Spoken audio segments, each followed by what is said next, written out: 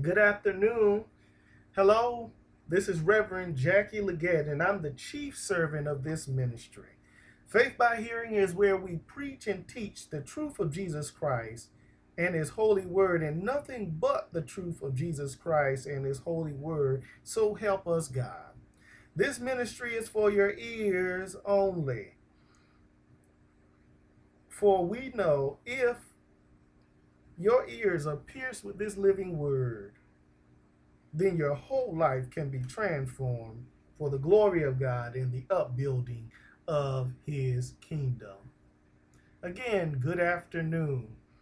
Happy Monday to you. I hope that the work day hadn't been too stressful on you today.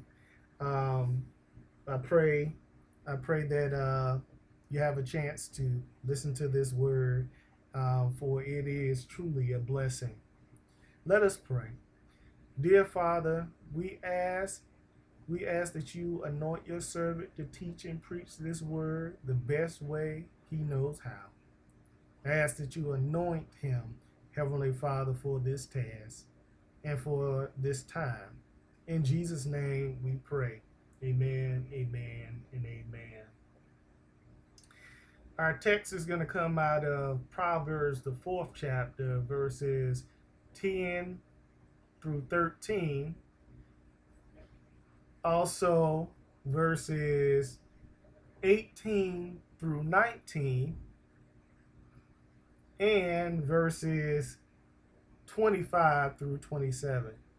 We're doing a little skipping around, but I believe that these pieces of this same chapter is going to really bless us. This whole chapter 4, is about getting wisdom. Solomon shares with us why it's so important to get wisdom. For our time together, this message is entitled "This is not a fairy tale." Our our text, verse 10. Listen, my son, my daughter, accept what I say, and the years of your life will be many.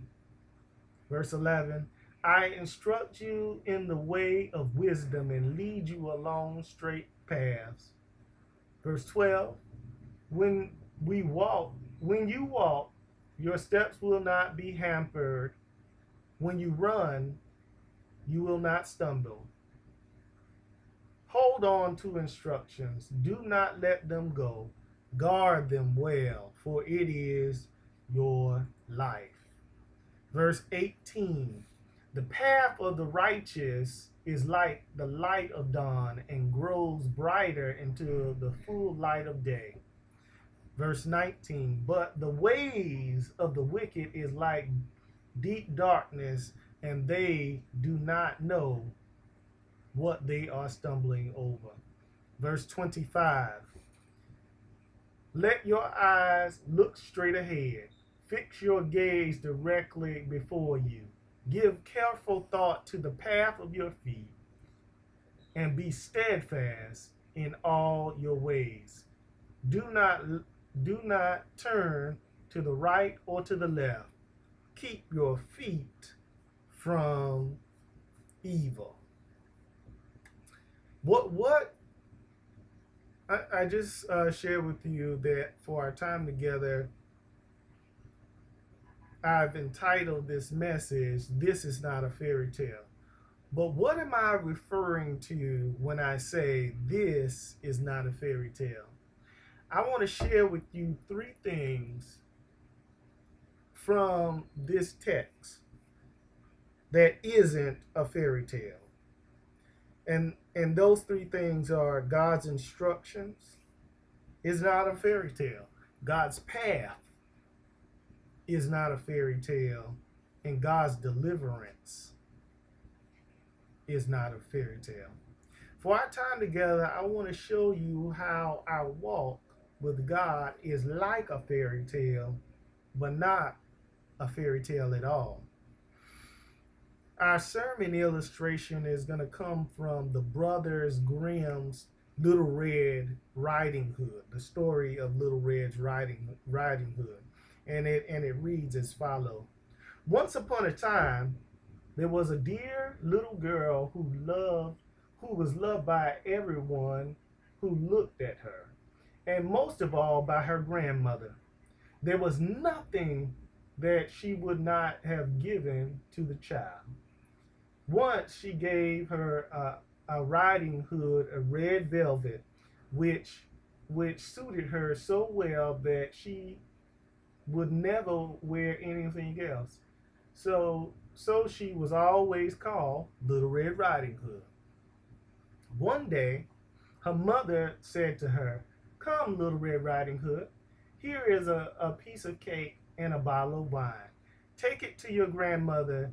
She is ill and weak, and she is ill and weak, and they will do her good. Set out before it gets hot, and when you're going, walk nicely and quietly, and do not run off the path." We see that Little Red Riding Hood was given some instructions. We see that Little Red Riding Hood was given some instructions. We see that she was told to go to a certain place for a certain purpose, and that and there was a path in which she was to take and not stray from. I imagine her mother knew how easily distracted she could become. I imagine her mother warned her of the dangers of getting lost if she strayed from the path. I imagine her mother warned her of the dangerous animals lurking in the woods, but the big bad wolf in particular. We, like Little Red Riding Hood, have been given instructions. We have been given instructions by God. We have been placed on a path of righteousness for God's purpose. We have been warned of how easy it is to get lost if something or someone entices us out of the will of God and off the path of righteousness. We have been warned of the big bad wolf of our Christian story. His name is Satan. The Bible tells us that he is like a roaring lion seeking whom he may devour. His only desire is to steal, to kill, and destroy us.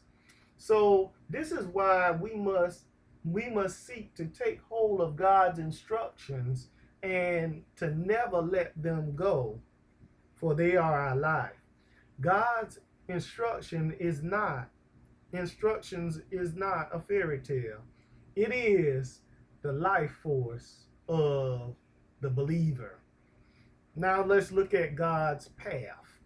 The path of the righteousness, the path of the righteous is paved in God's will.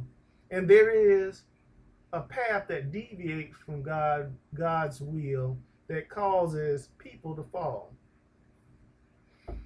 The grandmother lived out in the woods, half a league from the village, and just as Little Red Riding Hood entered the woods, a wolf met her.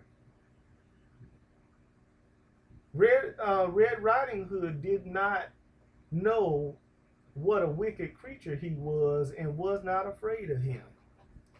I wonder if any of us remember when we first start traveling on this road of righteousness. We were fired up and ready to go. Then we were met by our big bad wolf. When Satan first introduced himself to us, we were just as Little Red Riding Hood. We were very unassuming, and we were not afraid because he presented himself.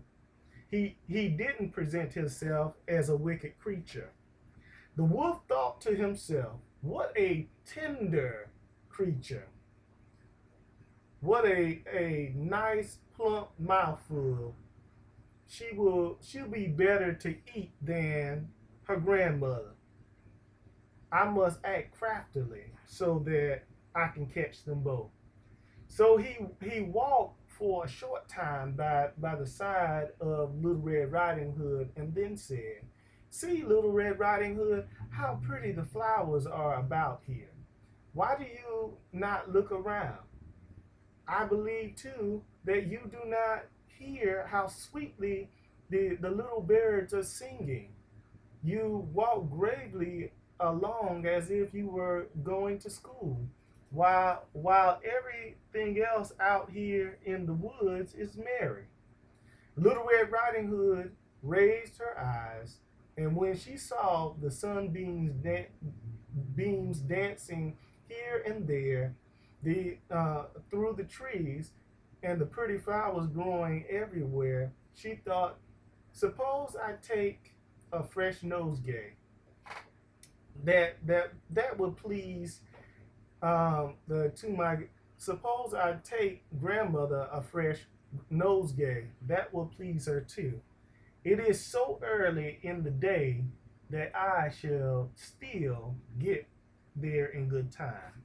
Satan, just as the big bad wolf, will come across like a friend so that he can find out how best to trap you. Once the big bad wolf knew where she was going, he quickly devised a plan to not only destroy her, but to also destroy her grandmother. Satan operates in a similar fashion, probing us with questions to see how best to ensnare us.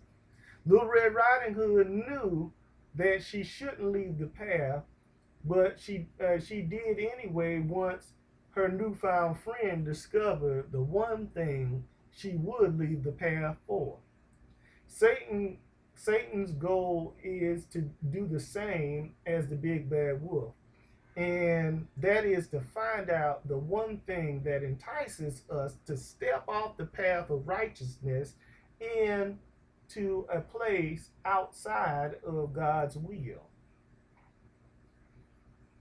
For Little Red Riding Hood, it was flowers, but what is it? What is that one thing Satan can use to entice you off the path of righteousness? Is it money? Is it a car? Is it a job? Is it a promotion? Is it a house? Is it clothes? Is it love? Is it our spouse? Is it your children? Is it greed? Is it lust? So she ran from the path into the woods to look for flowers, and whenever she picked up one up, she fancied that she saw a still prettier one further on, and ran after it, and so got deeper and deeper into the woods. Meanwhile, the wolf ran straight straight to the grandmother's house and locked the door. Satan knows if he can just get us to step off the path of righteousness, we will go further than we plan to go, and we will soon get lost. While we're trying to find our way back to the path of righteousness, our enemy runs ahead of us to set up his fatal ambush. The wolf lifted the latch. The door sprang open, and without saying a word, he went straight to the grandmother's bed and devoured her. Then he put on her clothes, dressed himself in her cap, laid himself in the bed, and drew the curtains. It is very important to know when we step off the path of righteousness, it not only puts us in a place of danger, it also places our family in harm's way as well. Remember, Satan is trying to steal, destroy and kill as many people as possible, and he knows that if he can get us, then if he can get us, then he can get those closest to us. This is why we can't afford to take a break away from our walk with Christ, our walk with God, because too many lives are hanging in the balance. Little Red Riding Hood, however, had been running about picking flowers, and when she saw, when she gathered so many that she could not carry anymore, she remembered her grandmother and set out on her way. She was surprised to find the cottage door open, and when she went into the room, she had such a strange feeling that she said to herself, "Oh dear, how uneasy I feel today." And at other times, I like being with grandmother so much. She called out, "Good morning," but received no answer, so she went to the bed and drew the curtains. There lied her there laid her grandmother with her cap pulled far over her face and looking very strange. "Oh, grandmother," she said, "what big ears you have." "All the better to hear you with, my child," was the reply. "But grandmother, what big eyes you have," she said. "All the better to see you with, my dear." "But grandmother, what large hands you have, all the better to hug you with." "Oh, but grandmother, what terrible big mouth you have, all all the better to eat you." And and short and the wolf said shortly after the wolf said this, he bounded out of the bed and swallowed up Little Red Riding Hood. When the wolf had appeased his appetite, he laid down again into the bed and fell asleep and began to snore very loudly. We see the big bad wolf with uh, we see the big bad wolf with yet another disguise on as he seeks to destroy Little Red Riding Hood. Please don't put it past Satan to be disguised as one of your friends, a teacher, a mentor, a coach, and even one of your closest family members. Remember, Satan is a master of deception and the chief of the illusionists. Now we get to God's deliverance. The hunter, the hunter was just passing the house and thought to himself, how the old lady is snoring. I must just see if she wants anything. So he went into the room, and when he came to the bed, he saw the wolf was lying there. "Do I find you here? Do I find you here, you sinner?" he said. "I have long sought you." But just as he was going to fire at him, it occurred to him that the wolf might have devoured the grandmother, and that she might still be saved. So he did not fire, but took a pair of scissors and began to cut open the stomach of the wolf. When he had made two snips, he saw the red riding hood shining, and then he made two more snips, and the little girl sprang out crying, "Ah, how frightened I've been! How dark it is inside the wolf." After after the aged grandmother came out alive also, but scarcely able to breathe.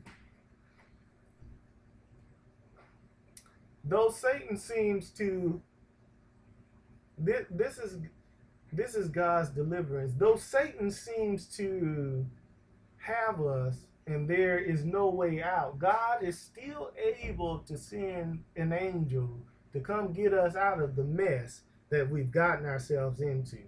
God's deliverance isn't a fairy tale.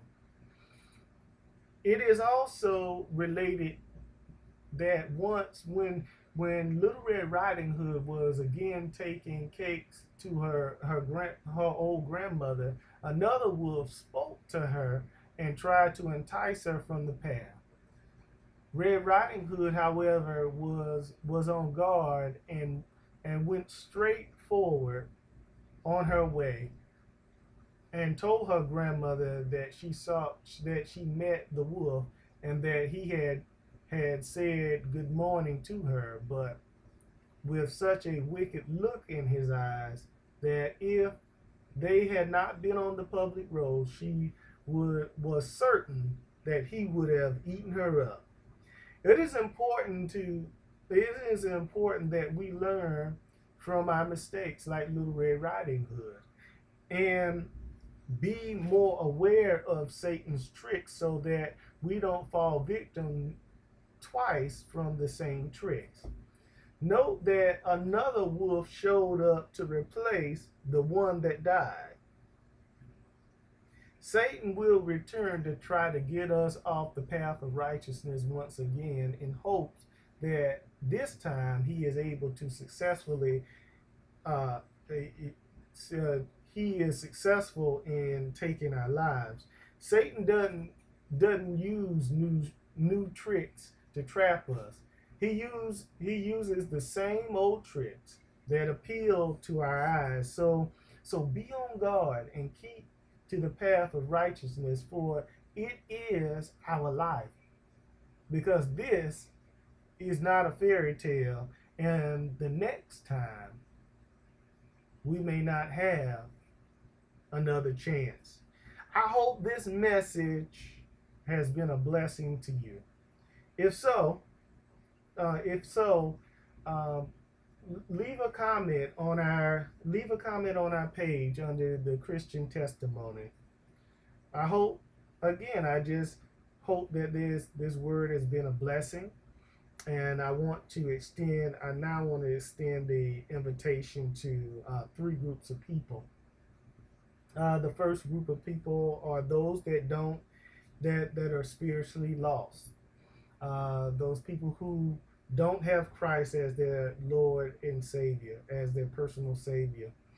Um, I want to open up the doors of the virtual doors of our church to you and extend this invitation. You can join our virtual church by going to our website at www.faithbyhearingchristianoutreach.com and click on the register button. This will give you full access to our virtual church. The second invitation I want to extend is to those that know Christ as their personal Savior but don't have a church home. I understand that brick and mortar church may not work out for many people, and that they may have busy schedules, and they've missed the fellowship of the believers. But it's important for us to fellowship with one another. The virtual church, virtual doors of our church is open to you as well. You can join our virtual church by going to our website, www.faithbyhearingchristianoutreach.com, and click on the register button. This will give you full access to our virtual church. The third invitation is those seeking prayer.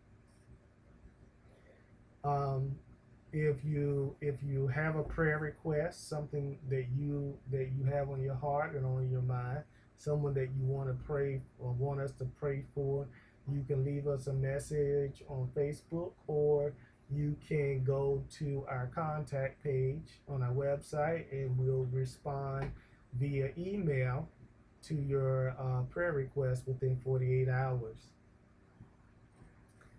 Now may the Lord bless you and keep you. May the Lord show you his kindness and have mercy on you. May the Lord watch over you and give you peace until we meet again.